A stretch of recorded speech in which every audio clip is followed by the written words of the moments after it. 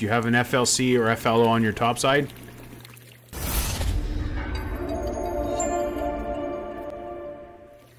If you have this air coat on your hot tub, follow the next steps. First thing you want to do is pull the filters. If it doesn't go away after a while, turn your power off, wait 15 seconds, then turn it back on. If the air coat is still on there, what you want to do is you have to locate the circulation pump or pump 1, whatever pump is pushing the water through the heat tube. Normally it's located under where the keypad is, so you take that side panel off. Is the hot tub pump that's pushing the water through the heat tube, is it on? Is it running? Can you hear it? Are your jets working as normal? If your pump's not running or you can't hear it, make sure you check the fuses. If you can't hear your pump, I'll link a video right above here. How to test your hot tub fuses. If your hot tub pump is still running and you still have the FLC code on, follow the next step. Step 2, hot tub with a pressure switch. Doesn't matter what type of pressure switch you have, it's the same idea. For this particular one, we're going to take a slotted screwdriver. You want to turn it counterclockwise while the power is still on. See if FLO will come off.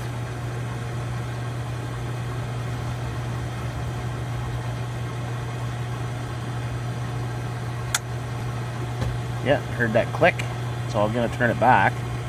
You should hear it click again. Yeah, it's here. So I'm going to turn it again. Counterclockwise. And it should click right there. Click right there. So the heat turned on. So this is just a temporary thing, right? So you turn it till that relay clicks back on, and then you're going to have to, eventually, you're going to have to replace this pressure switch. Step 3. If your pump is running, this is another test you can do. Get yourself a multimeter and turn it to continuity so you can hear the beep.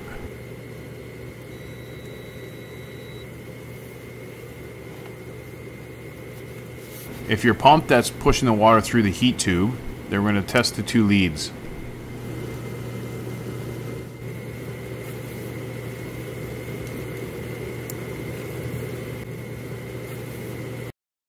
Step 4, jumping the pressure switch. Turn power off to the hot tub. Disconnect the 2 leads off the pressure switch.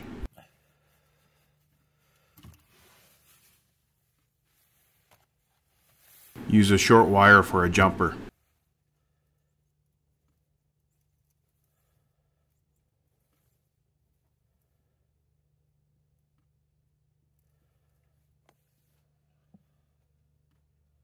Turn the breaker back on to the hot tub. If the FLC error code is gone, replace your pressure switch. If this video helped you out, make sure you like and subscribe. If you still have any questions, just comment below or join our membership group.